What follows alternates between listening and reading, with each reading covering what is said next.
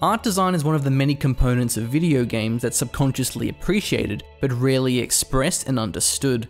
If a game's art direction works, it just works, and the player isn't required to dwell on it. I had little regard for unit design until I started as a designer on Ashes, where I'm now required to be cognizant of the many subtleties of game design which many gamers take for granted.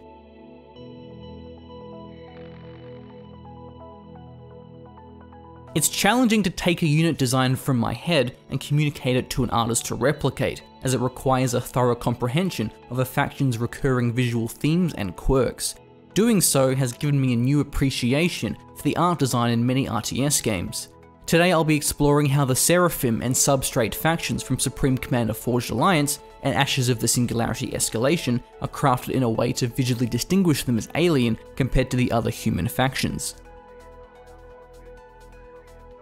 We all have an idea of what a tank should look like. A rectangular frame, a track on each side, and a turret in the middle.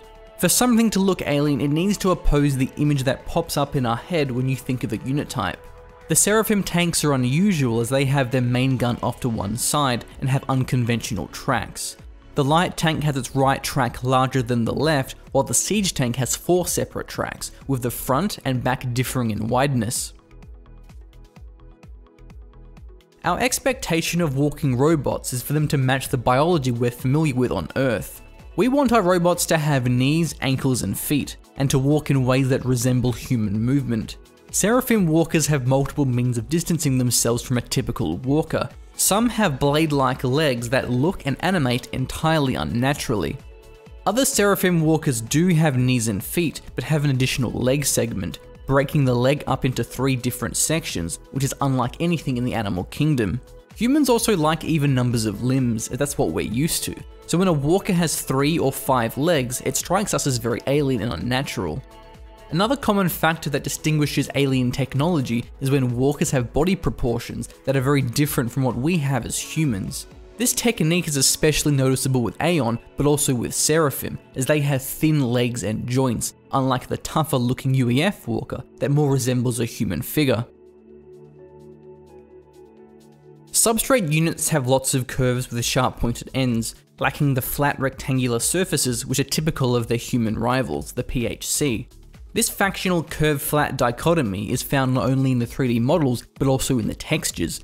The PHC juggernauts have straight rectangular textures such as light panels and grooves, while the substrate juggernauts have intricate curved patterns. Seraphim weaponry is very unusual, not just because of the dark, mysterious projectiles and effects used, but especially because of the odd barrels equipped on their vehicles. The weapon on the light mobile artillery doesn't have a traditional barrel, it resembles a conduit that charges and launches an energy projectile. The weapon is difficult to comprehend, it doesn't make any sense when you look at it, and that's the point. Alien weaponry should be mysterious, yet the role the weapon fills should be intuitive. The upwards trajectory and slow projectile speed communicates that this is an artillery unit. Substrate shares some of the weapon types used by their PHC rivals, but these alien weapons have qualities to distinguish them. For example, the Tormentor artillery frigate has a bright fang-like bulb at the end of its barrel, unlike the dark, perfectly round PHC equivalent. Seraphim textures have a metallic shimmer, which suggests the material uses a construction technique unlike what humans use, because our metal doesn't shine. The Tron-like veins throughout are mysterious and indicate some kind of power flow, and the bright lighting in between joints juxtaposes the darker metallic look, creating a curious effect that's different to human constructions which have more consistent lighting and tone. Humans haven't yet worked out how to defy physics, so typically when there are objects that mysteriously float, it's non-human technology. Many of the Seraphim and Substrate assets have components not directly connected, floating nearby and moving along with the primary object.